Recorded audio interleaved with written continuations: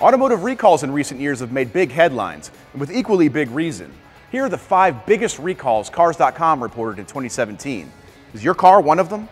Approximately 980,000 Hyundai Sonata sedans and Sonata hybrids for a problem with seatbelt linkages in the front seats, increasing the risk of an injury in a crash.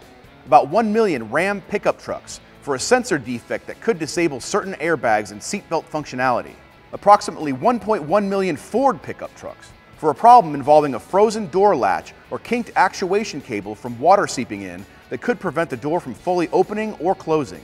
About 1.15 million Honda Accords for a problem with the battery sensor that could allow water to seep in, causing an electrical short and increasing the risk of a fire.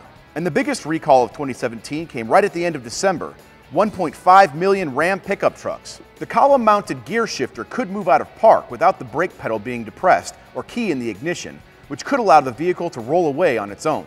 Those may be the biggest recalls of last year, but the one that matters most to each motorist is the one that affects their car.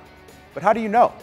The National Highway Traffic Safety Administration sends vehicle owners a notice in the mail when their car is recalled, but you can double check by going to NHTSA's website and using its VIN lookup tool to determine if your car is under recall. Just locate the 17-character vehicle identification number found on the lower left of your car's windshield or on your car's vehicle registration card. Enter it into the search field and voila, peace of mind, or the information you need to keep you, your passengers, and your fellow motorists safe on the road.